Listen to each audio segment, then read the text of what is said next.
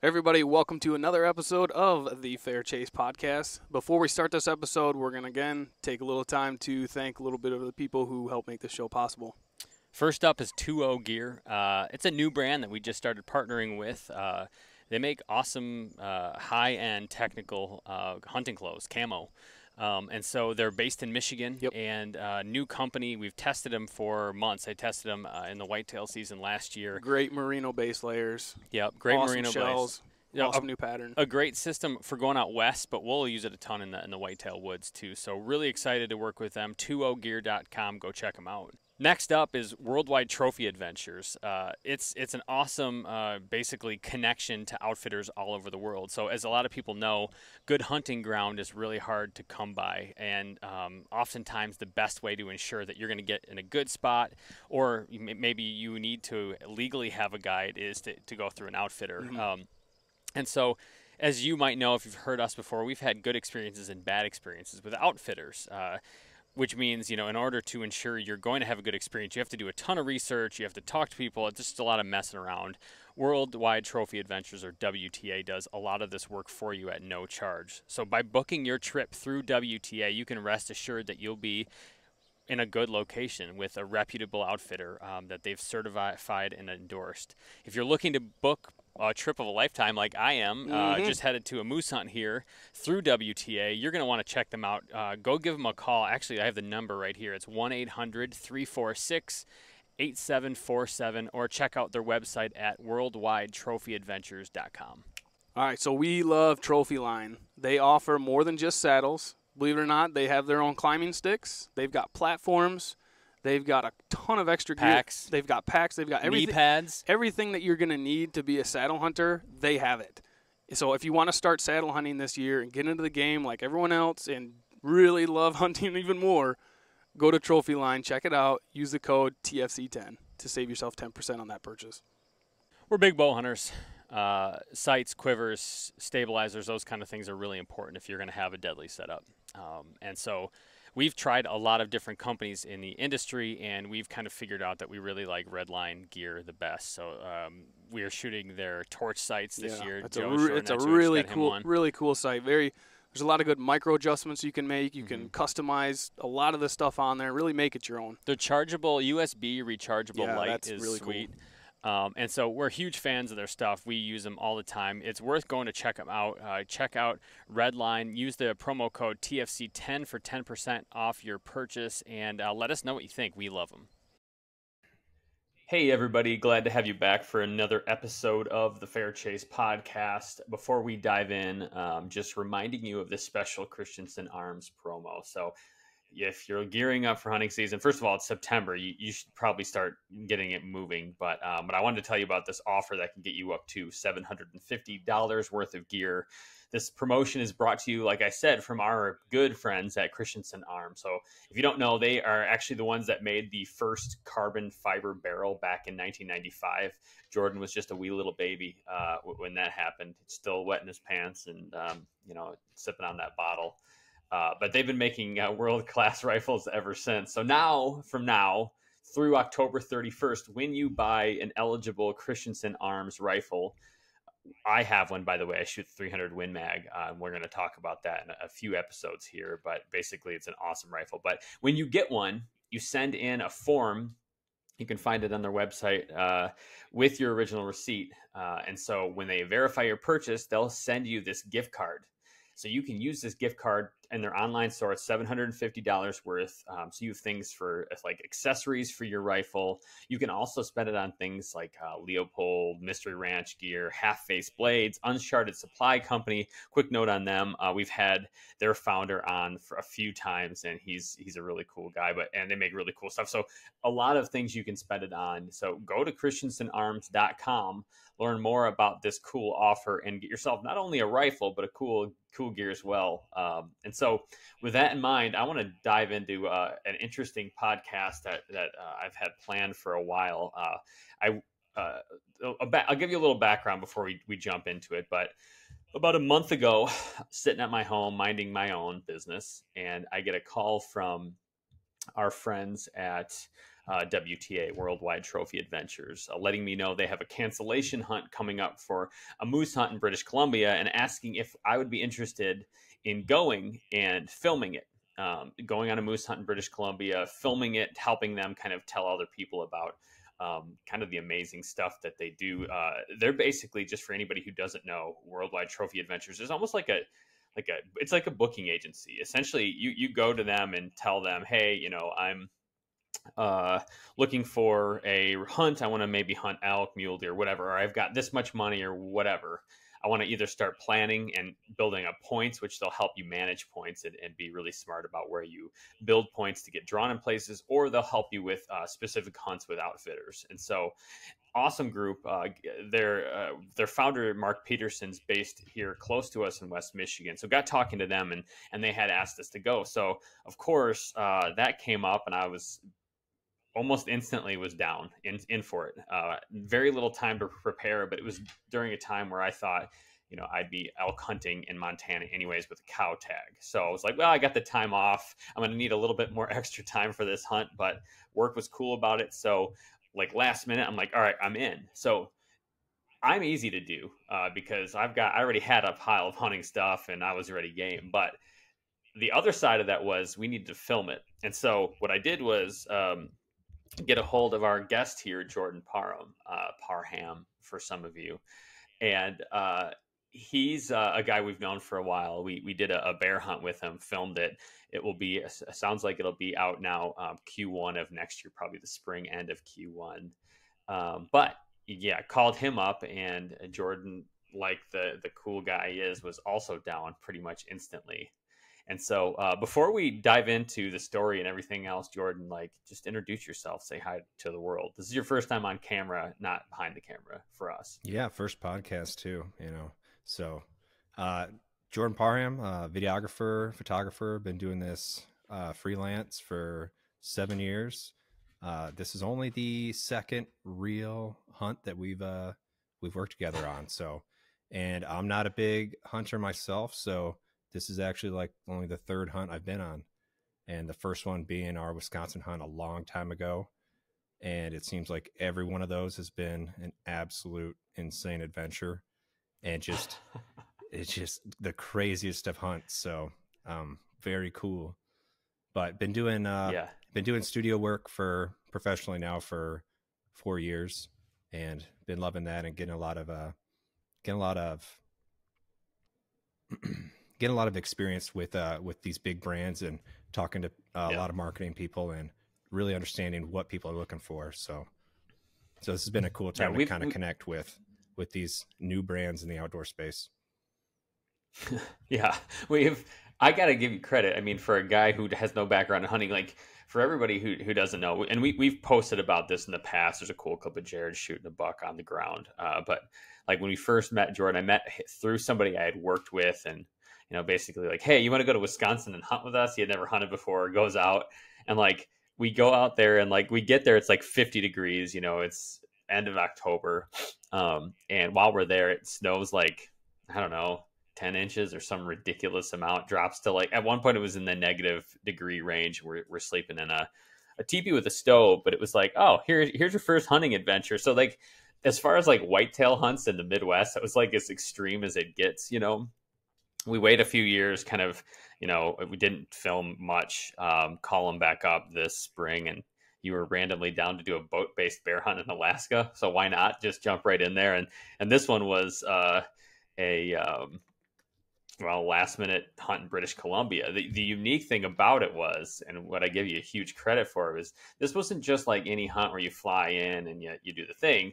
I find out from that most people that go to British Columbia don't bring meat back with them. So you fly in, you shoot it, you ship the head home. If you get one, you donate the meat to the guides and the locals.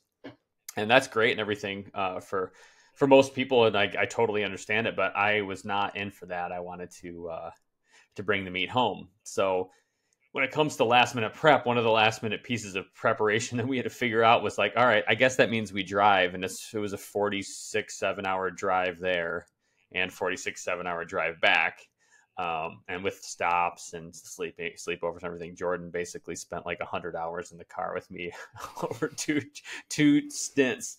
But a lot of it was how do we get the meat back? And so what we opted to do was in the back of the truck load up a freezer and a generator, a chest freezer and a generator, and which was interesting. But so there's that component, and I'll get to that in a little bit. But Jordan, when I called you, you're getting gear together and planning for this. When it comes to like gear that you are kind of preparing for, like for people who are maybe camera people that are listening to this or want to know a little bit more about how you prepared, what was your approach to it? Like how did you get gear together? What did you do? Yeah, well, I kind of kept the same kit. I mean, we were right off the heels of Alaska, so I definitely kept the same kit that we shot with. I ran it a little bit longer of a lens. So basically, I went in with a primary video camera, and I was shooting on a Blackmagic Pocket 6K Pro, and with an 18 to 35 on that. And that's pretty much what we shot 99% of Alaska with. Actually, that's what we shot 100% of Alaska with, because our other camera didn't make it too long. And that's 99% of what we shot this British Columbia with. And the only thing we used with the long lens was, our moose kill shot, and that was the intention of that. And so the other idea is, we're shooting photo as well. So brought 2 Canon cameras with me, and just brought a 24 to 70 and a 100 to 500. And then the other aspect you really have to think about was, battery power. Like that was our big hurdle for me was, if we're out there in the middle of British Columbia and we don't have power, how can I manage battery across all these different systems? Because we also had 2 GoPros, so it was, none of these batteries are compatible with each other. So it was bringing enough battery power for our main camera and the photo cameras and the GoPros. And that was the biggest challenge ahead of time, was just loading up on fresh batteries, charging everything up, and just hoping we have some sort of power solution when we're out there. All right, we're going to take a pause here real quick and just thank a few more guys and companies that help make this show possible. First up is Vortex.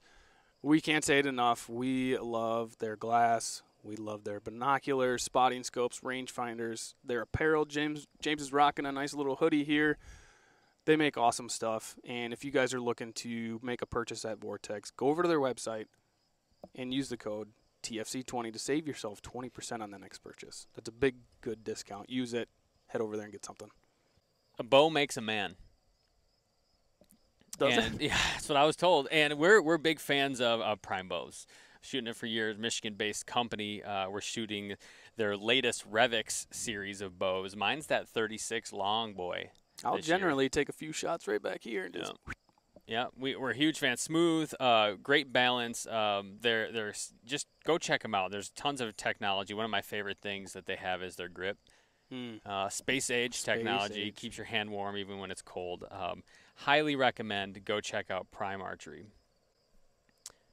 Finally, Lathrop and Sons boots. Your feet kill animals. Like the more you walk, the more chances you have at getting that big buck, that big elk, moose, whatever it is. Lathrop and Sons have been kind of our go-to boot of choice for a while now. We've put in a lot of miles, taken them all over the place. There's no leaking. It's comfortable.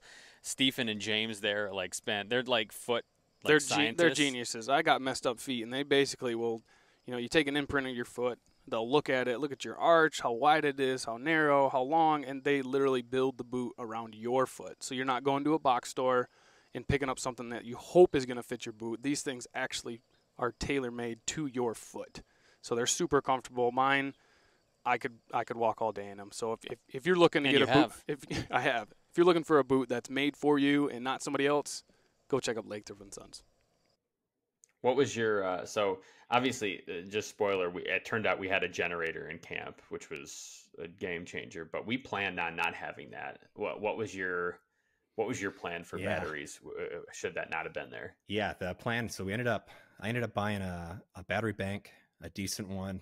It was an Echo brand, and then we bought some pretty big solar panels, and they were big enough where they would power the pack for a long time and charge everything up while we were hunting. And then when I come back, the battery bank will be full, and I would have enough power to start charging batteries. If we didn't get any sun, I could have powered 8 full charges on my main camera, which would have been well over enough of what we needed. You know, in hindsight, looking back, I think we would have made it with just the batteries I had bought without even having to charge anything fresh. But yeah, we ended up going the solar route, went back and forth on that, and that seemed to be the play. So kind of, Yeah, that was sweet. Yeah, go I'm ahead. gonna say kind of disappointed we didn't get to use it. You know, I wanted to see it out there in the field, but once we heard that there was a generator out there, I mean, it was just, that made life way easier. Yeah, and we had reached out to a few folks, Max Benz, who did one of Joe's films and does a lot of the First Light and those guys' stuff, and actually Matt, who did a lot of Huntwise stuff back when he was at Huntwise too. So we talked to some people, and I'm glad that the battery packs would work. But like you said, I really wanted to see how that solar power panel stuff would be kind of in the field. But you know, I just want to say I got to give you more credit thinking about it when you mentioned your video camera. So two things. So not only are you with a back, as we're hiking around, you're carrying a lot of camera stuff in your backpack, which I want to ask you about in a minute. But you're carrying in your hand your video camera as we're climbing up stuff. So you're like hauling a fairly heavy piece of equipment up and down some pretty steep hills. At one of the spots that we would really glass from was about 1,000 foot, I think 800 to 1,000 foot climb. At one point, you're in 4-wheel drive, like you're using hands and feet for climbing up like a bear up the side of this hill. But on top of that, you had basically just had COVID. Like you were literally like the day before we left, not contagious according to the whoever. And so like you were not only carrying like a backpack worth of gear and this camera in your hands, but also had the you were a lunger. You had the COVID lung while we were doing that. How are you feeling now? Is that lung better? You know, I feel great now. Like I feel like I can actually breathe. But yeah, it didn't help at the tail end of that, probably catching dysentery. You know, that's really what I'm working through now. Oh yeah. So we ended with the drive back. Not only was it a 47-hour drive back, but we were definitely stopping a few times. So because Jordan kept having blowouts and bad places. Like are you better? So just again, one other thing is we literally got in last night. We were going to record in the car, decided we were too exhausted, got a good night's sleep, but like we were just back. So this is our first time talking since we got back. Yeah, you know, I still can't really stomach a ton of food. I mean, I don't have any appetite at all, really. But for the most part, I think I'm better. I think it's worked its way through. I'm guessing dysentery based off how quick it all started and kind of how it tailed off there. So not the experience I wanted for a 50-hour car ride. Yeah, because that was rough. I was feeling so bad. I was like, should I? You know, I was trying to drive. You were a trooper. I was trying to drive for you, and you were like willing to drive, and you're doing all the things. And at one point, you went to the gas station and bought this 3-pack where there was 2 cheese sticks and a meat stick in the middle. And I remember just thinking, like, you know what? Like, I don't even know what to say about that. That's the boldness that while you have, you know, the loose stools, you're just eating stuff that would probably give me the loose stools anyways. I was blown away. That was a bold move. I think it paid off. I mean, what really came in clutch was British Columbia with their outhouse rest areas. You know, every 5 kilometers it seemed.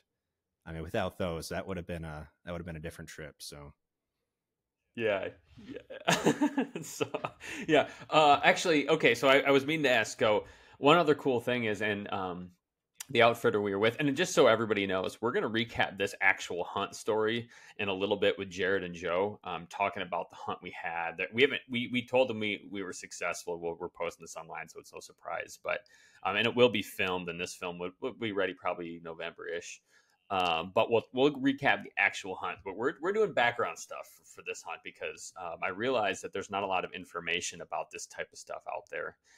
So when we were in camp talking to the outfitter, our guide Dawson, who's one of the coolest guys I've ever hunted with, he was like, "Man, I've never seen that backpack before that you're carrying your camera gear on." Like talk about that backpack. Yeah, so I think that's a cool thing. It's actually right there behind me. it's a f-stop bag. If most people should recognize that name in the camera world. That's kind of like, that's a top tier brand, and that I think is their biggest bag they make. It's a Shin. I'm pretty sure it's an 80-liter bag. It's got all the inserts and everything for camera protection, and I opted to buy that bag when we went to Alaska because I knew I wanted to bring a ton of gear with me. I wanted it all protected, but I wanted that hiking frame still. Definitely not a cheap bag. I'm not sure what hunting bags run, but I mean that bag was like $1,000. So, but with the material it's made out of, keeps a lot of the rain out, and comes with that shell, which definitely saved a lot of my gear. Especially on our last hunt here. The one day we got rain. That was our big day of production, and I think that bag came in super clutch. And for getting camera gear in and out, it opens from the back, and was just able to. The back being like what touches your back. Oh yeah, actually. for sure, yeah. So yeah, you pop it off with the rain shell on and set it on the ground, and then you just unzip the back, and you got all of the access to your camera gear like your traditional bag, but it just comes in that hunting frame. Definitely something probably wouldn't take on a goat hunt. Probably would opt to buy a different bag and kind of really trim the gear down. But it needs to be said that that bag was definitely heavy. That was like I wish we would have weighed it, but I'm guessing that was close to 55, 60 pounds. Like that bag was brutal. But it was I wanted access to all that stuff, and I think it really paid off. So oh dude, well, I mean, even the moment of truth, you were able to get multiple angles. We were up close and personal for our like for the kill and that whole thing. So to have you with the ability to pop up a tripod, a long lens video camera, and your handheld camera, it was, I mean, the footage, I cannot wait to show you everybody the footage. I mean, it's incredible how it went down, and just the fact that you were carrying that around was worth it in the end. So that was pretty cool. Yeah. So we covered, I mean, camera stuff is huge. The big things for us were obviously getting camera ready, getting the freezer set, and getting across the border. Like those were some of our biggest like logistical hurdles for us. And this is why I wanted to record it after we got into the US, because I was like, it might not work. We basically, what happened was we get there, we're like, all right, we're taking the meat home. Our outfitter was like, well, we don't recommend taking the meat home and the head home yourself. He was trying to get us to ship it. And I'm like, no. Christian from actually Uncharted, who I just talked about a minute ago, had done a similar trip across the border, and he said it was very doable. He had done it with a generator. I don't think he did a generator. I think he plugged it into his truck, but with a freezer and everything anyways. So, but a big part of it was like getting that skull clean enough just in case they want to check for brains in the skull and everything else, carrying CWD, getting the generator working to power the freezer to freeze the meat as we're driving, which worked. Basically what we did was, we take that Super Cub in, we do our hunting, we do a bunch of trips out with the Super Cub, and load up the freezer to the brim. Man, I got to think, I unloaded it last night, Jordan. I got to think we're 300 plus pounds of meat, boned out meat. And we didn't even take the front two shoulders. I couldn't fit them in. So our guide got one, and our pilot, I gave the other one to the pilot because I figured the plane ride out was a little dicey, and I'm not a big plane feller. And so I felt like he really, keeping me not dead in pretty nasty winds, he earned himself a shoulder. So, but we basically got the meat in, loaded it up, started that generator almost immediately. He had it plugged in by the time we got there too, so it was a little cold in the freezer. But we drove the 47 hours. Every time we were driving, as long as we were driving, we had that generator running. It was a 4-gallon tank, and it was, I mean, I was actually blown away how it didn't run out of gas so much. Like we hardly ever really filled it up. Yeah, that plan, I was a little nervous about it, and when we were driving there, I voiced that concern about driving with the generator on the road for that long. But I am really surprised at how well that worked. I mean, like you said, we never ran out of gas. And when we plugged it in at night at the hotels, I mean, that plan came together. That was perfect. I don't know if it would work every time. Like I was always like some little kid or something's going to unplug it in the night, some hooligan, Oh, yeah. or mess around with the meat. I don't know, Oh yeah, I definitely had that concern at the hotel. Somebody would just follow that trail, that cord back to the truck, and just start digging around, and for Yeah, no reason exactly. at all, would just take the meat out. You know. Just to be a little shit. Yeah. Yeah. Well, and what's funny is my personal freezer is, I have a big one. It wouldn't fit in the truck. So I got my brother's, who he got that from my grandparents. My grandpa died, my grandma moved into the home, and he got her old freezer. So that freezer that we brought that's an old that's an old freezer that probably my grandparents would never have expected that it would end up in British Columbia and back. Um so it worked. I mean, we threw it in there. The generator ran real well. We got the skull clean. So basically, you make the kill, and I spent almost an entire, like, I probably spent at least 4 hours cleaning that skull, and I went back a bunch of times scraping it out, trying to get every little bit of meat out, and then salted it for a few days, and then it sat out for a few days, and salted again, and brought it, threw it in the truck, and then it sat next to a generator running, which probably dried it out nice. It was in the sun and the wind, so I think it went really well. And what happened was, you make a kill in British Columbia, you bring it to get I keep wanting to say it's a compulsory inspection. I want to see. I can't compulsory, that word I kept forgetting, but it's a CI, or compulsory inspection. Um, and so we went and saw the guy about that. It's something you have to do in British Columbia. He checks it out. He marks a bunch of information, fills out a sheet, gives it to you. And then we made our drive to the border. We stopped right before we got across, and it was in Portal, North Dakota. And we see another wild game check station, and this was like Saskatchewan fishing game. I don't necessarily think that was required for us to stop at, but I didn't know, so I just showed up and showed them my paper, and they are like, it took them a while because they had never seen it before. They didn't know British Columbia laws, and looking back, I'm like, I don't think I needed to stop for them, but I didn't know it was literally 100 yards before the border, so I thought maybe this is like a Canadian thing, and so I didn't know, but I got it double checked out, and what was interesting is, you when you roll into Canada, you fill out a form. They look at your rifle. It's in person. It was a little bit of a thing, but not too bad. When we got to going back into the States, you drive up. They ask you, all the questions, and they said, would you like to declare a firearm or the transportation of wild game? So I'm like, yes, yes. I had filled out forms ahead of time, a 5547, or there's a certain form you have to fill out, and you go to prior to leaving for this trip, I had to go to like a U.S. office to get that set. But when I get there, it's like they're like, all right, pull around the corner, go in this door C, go fill out a form, and literally they didn't look at our rifle, they didn't even look at the skull, they didn't look at anything. The only reason it took so long is because I took so long to fill out the form because I was nervous about something being wrong.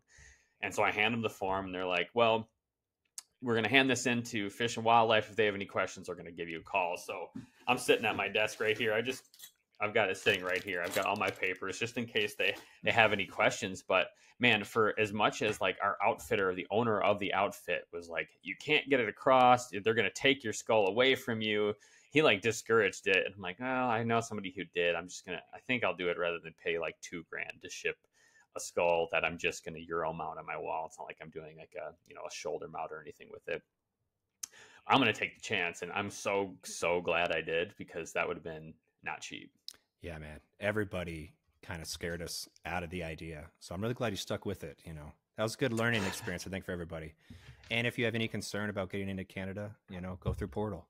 That was small. Portal, North Dakota. It was baby. Not busy. I think the only thing, if those conservation officers saw us driving by with a big, moose rack in the back, they probably would have got a little butthurt that we didn't stop. So yeah. I think we did the right thing there, but yeah, I don't think we needed to talk to them. No. And most of the drive, we drove with it covered with a tarp in Canada. So coming from British Columbia through Alberta, through Saskatchewan, it was pretty much covered up with some little tines hanging out here and there. And But once we got to the U.S., I'm like, I can't. The tarp keeps coming off. I'm not messing with it, so it was just hanging out. So we're cracking up because like every time we stop, whether we are in Canada or the U.S., someone comes and like talks to us about this giant moose head in the back seat. But like when we're in the States, it's just hanging out. And so I don't. I was. My guess is close to 50. I would say almost every car. Most cars that passed us waved or gave us like the one of these. What is that? Hang 10. That's what I didn't know what to do. I was doing this to people. I figured. Oh, you're doing one of these like rock on. Is that rock on? Okay. I don't know. What's this then? Is that Spider-Man? I think that's I love you in sign language. I should have done that. I love you guys. But yeah, we definitely were getting lots of love, and it was pretty cool. I'm not gonna lie. I like driving and people giving me the thumbs up on the way. That was cool. To the point where if somebody drove by and they didn't give me the thumbs up, I'd be like, dude, what's wrong with you people? Do you not see the moose in the back? Like, we stopped. It was so funny. We stopped at the Oakbrook Mall, near the Oakbrook Mall in Chicago, which is like yuppie-ish. And like we stopped at actually a Whole Foods parking lot. So I run in to get us some supplies. We need our kombucha supply for a trip like this. And like, I'm just cracking up because I'm pretty sure everybody that we passed has never seen a moose in the back of a pickup truck in like the Oakbrook Mall area. And so it's, of course, like even then, some guy and his wife stopped by and she was real interested. But Jordan pointed out that like maybe we emasculated that dude a little bit because his first question was where did you find that? I'm like, well, I didn't find the dead moose in the woods. Like I definitely made it dead. So like you're kind of tipping your hand, like you're showing your hand a little bit. Like you're definitely like your lady here is not impressed with your manliness. Yeah. She was definitely very interested in that, and I don't think he was so excited that she was so amped up about it. So she was all impressed. She was like, "Can I touch the horns and everything?" Like, and I think that's word of advice. And then, like, honestly, it's the fair chase hot tip that we haven't rolled one of these out in a while. But like, if you're a single guy and you want to like demonstrate your value to a woman, like anywhere in public, maybe it's someone that you've taken a shining to and that you really want to like woo. Just go kill a moose in British Columbia and just throw it in your truck and drive around with it. And I'm telling you, you're going to get the attention that you want. And you'll show somebody that like you're rugged, you're manly, and like you can provide for the family that maybe you'll make with this girl that you're trying to pick up. You know what I'm saying? Like, oh yeah, I mean that's to me the best way to do it. Yeah, I mean that's just, it's natural. It's in all of us, So you just tap into something real deep ancestral there with that big moose antler. So real primal. But yeah, definitely a big ego boost for sure. So Jordan's love language is words of affirmation or hand signals. I think it was just hand gestures. Yeah, for sure. Usually the hand gestures I get on the highway are like a little different and not so friendly. Didn't get any of those. I was expecting someone to get like kind of crappy or give us the bird or something, but no one did. No, everybody was excited for us. Yeah, I thought when we stopped a couple, especially at the stop in Chicago, I thought we were going to get some hate language, but no, everybody kind of just looked from a distance except that one lady. So that was pretty cool. Well, and I think the hate language though, like if you're not a hunter and you're in that area and you see a guy with moose antlers in the truck right in front of you, like I just feel like even if you don't like it, you're not going to be, very rarely are there people that are going to give you guff in the moment to your face. Like maybe online where there's no like physical repercussions, but like in person, it's just hard to do the same kind of thing. Yeah, that's true. Yeah. So the thing looking back on gear that I wonder about is the tripod you carried. You had that head. I mean, that tripod was 10 plus pounds, right? Yeah. So that's the big hole in my gear list for sure is an appropriate tripod for these types of shoots. So, but with my mindset going in, I knew it was a little masochistic bringing that, traditional aluminum photo tripod. And the legs are probably 9 pounds, and that's like unheard of, like in backpacking. And especially with the video head, that alone is another probably like 3-4 pounds. And yeah, anytime I had that with me, I was pretty vocal about how heavy the pack got. But it was one of those things again where I wanted, when the time came, I wanted to be able to have something that was able to get me that shot. And especially how this hunt played out. If somebody was doing the exact same hunt, I might even tell them to bring that same type of tripod and at least have it in the boat, because we were out there in that marsh, and I needed to get the tripod up quick, and I needed Yeah. to be very, very stable, because I mean, it was that my big question was, if I'm holding this camera with a 100 to 500 millimeter lens on it, that's a lot of weight. And sometimes those hunting tripods, they're just holding spotting scopes at the most, and they just cannot support that type of weight. And I didn't want any sort of drift. I needed to set the camera up and make sure the moose was in frame and it was going to stay in frame, and I could trust that as I stepped away to shoot you. And that's kind of just the woes of a single shooter out there doing a solo mission.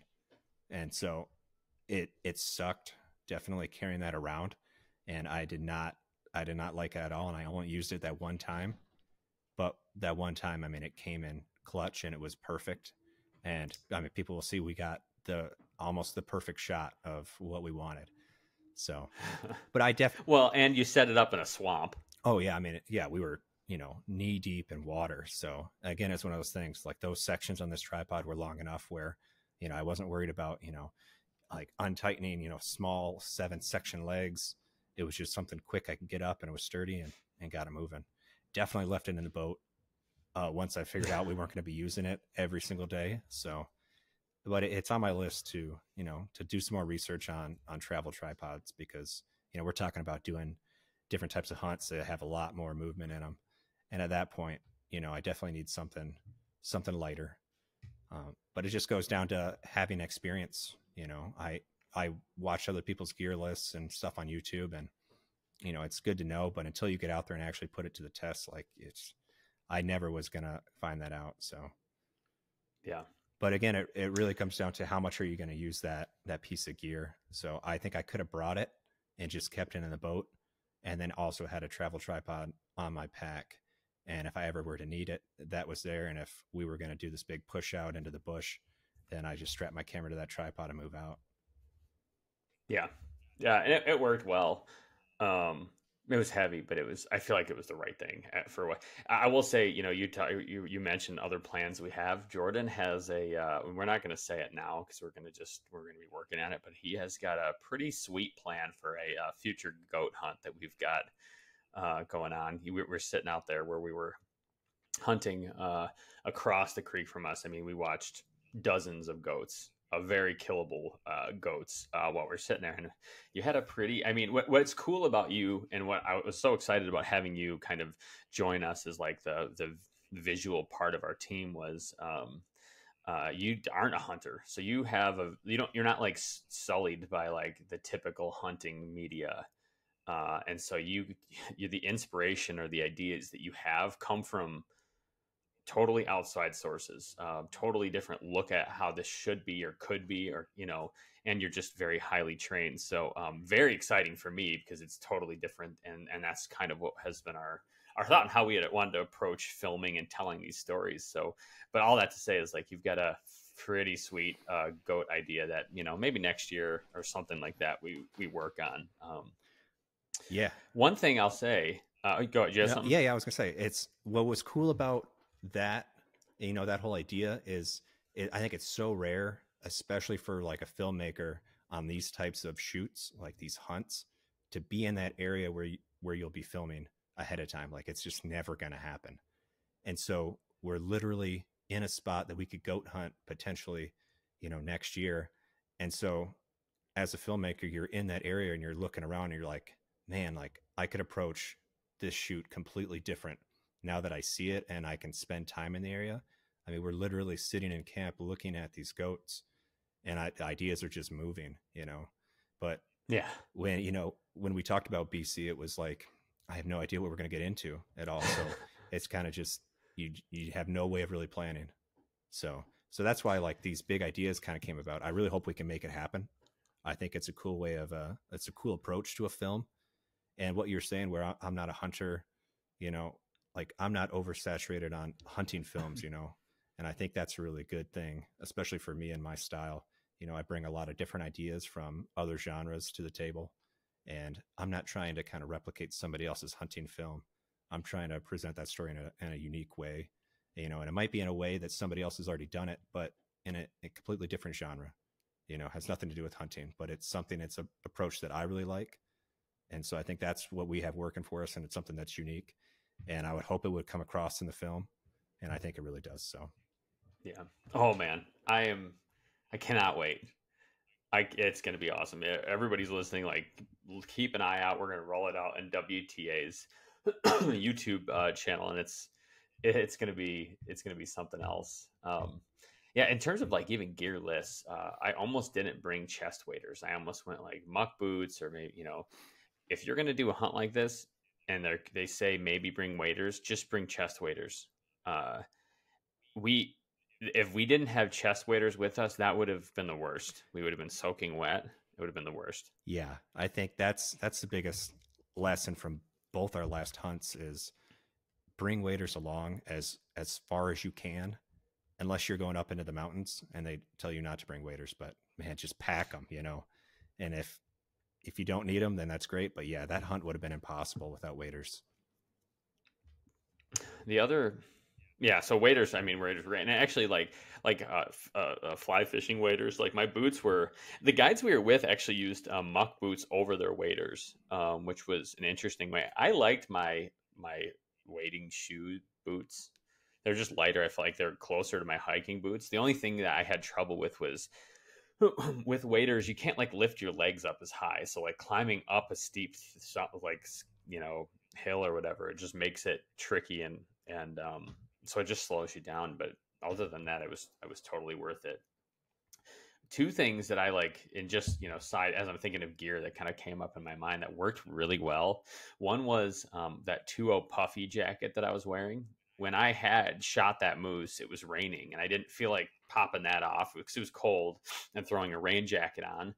I just left it on and it started raining pretty hard. And I've never had a puffy keep me as dry as that did. I was, other than when I at one point I reached my arm into the water and it kind of went up my sleeve in one of my arms and it got it like my elbow wet.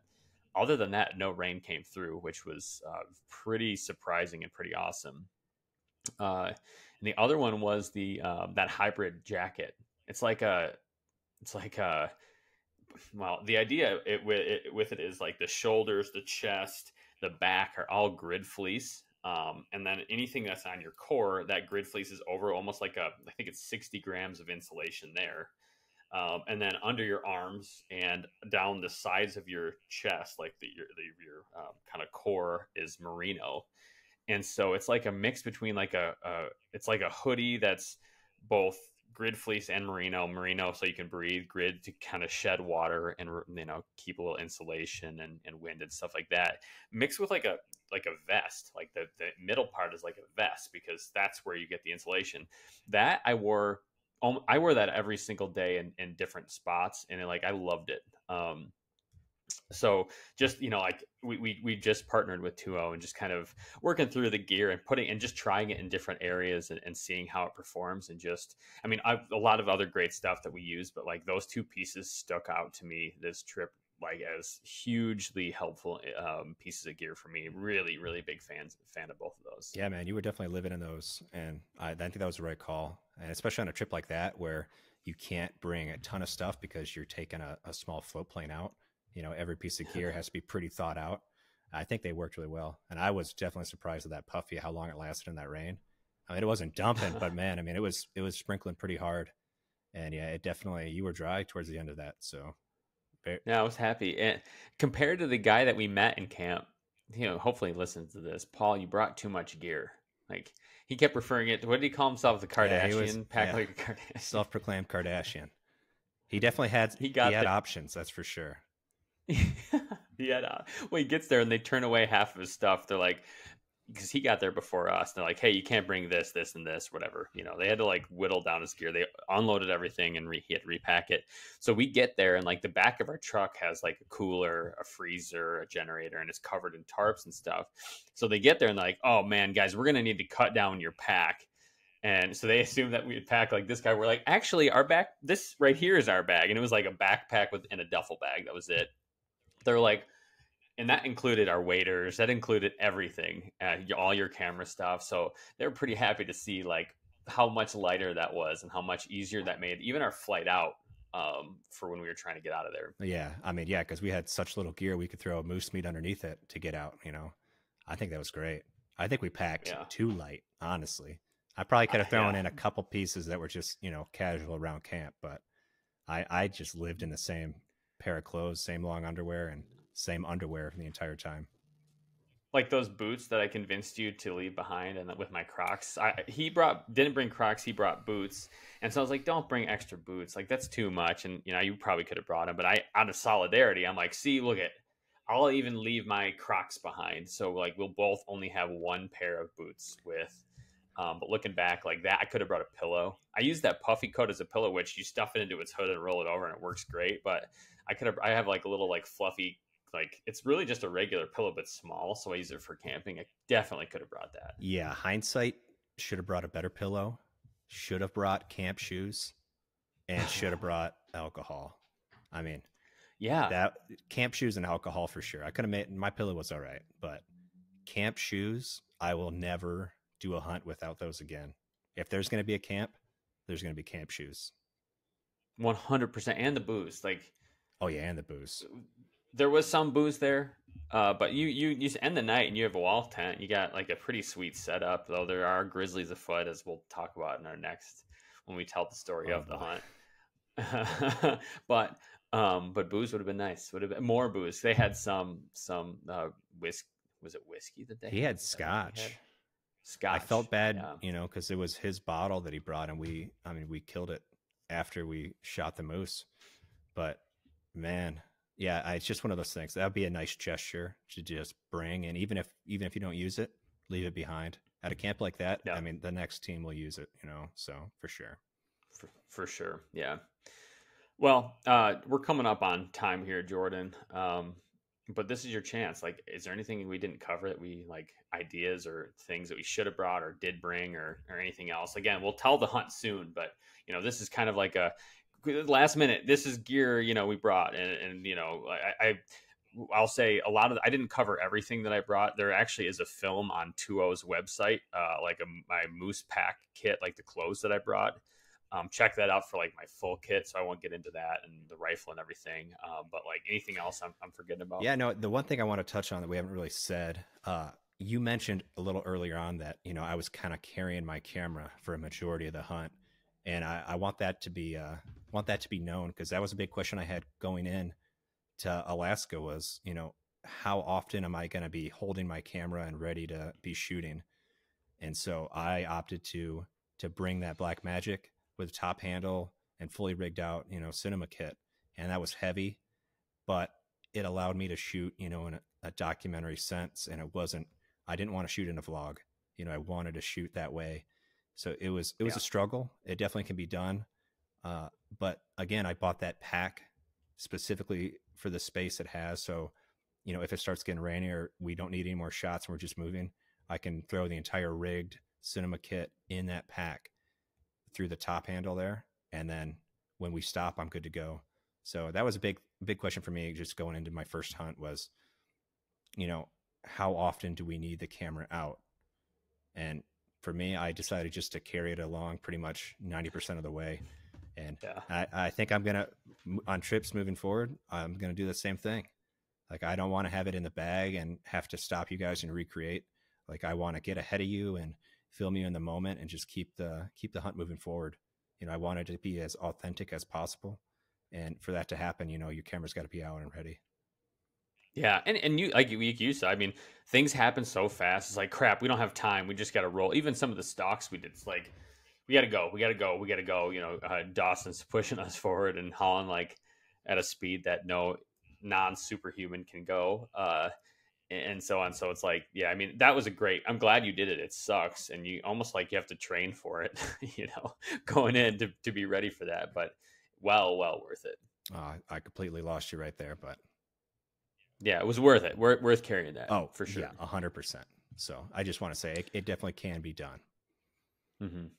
Yeah, and I'll get into like, when we tell the story a little bit like about the rifle I brought, and things like that. But Yeah, I think that's all I have for now in terms of just last minute prep. It was the big thing was the freezer, the generator, the some of the key pieces of gear like waders and obviously good base layers and everything else. That's the film I told you about and camera gear. So if you have questions, if anybody's listening to this doing a filmed hunt or they want to get into it or whatever, just shoot us a message. I'll put you in touch with Jordan directly if it's camera stuff or if it's something I can help you with. Part of the reason we do this podcast is like for this, we were figuring it out as we go. We're not by any means experts in moose hunting in British Columbia and have done this all the time. It's like it's a new every time we're doing something like this, it's a new thing. We've never done it before, figuring it out as we go. And so here to be a resource, at least for our experience for you. And hopefully we can help you. And hopefully some of this is helpful. So if you have any more questions, let us know. Keep your eyes peeled. We'll be doing some different episodes in the next couple weeks, but pretty soon we'll be sitting down all together and recapping the actual story of the hunt, which was epic to say the least. So stay tuned. Jordan, thanks for joining us today, and looking forward to telling the story with you pretty soon. Yeah, man. Glad to do it. Wonderful. All right, everybody, thank you so much. Thanks for listening. Go and subscribe. If you haven't done that, go check us out on Instagram and social media. The Fair Chase. You'll be able to find us pretty easy. Anyway, sounds good. We'll talk to you soon.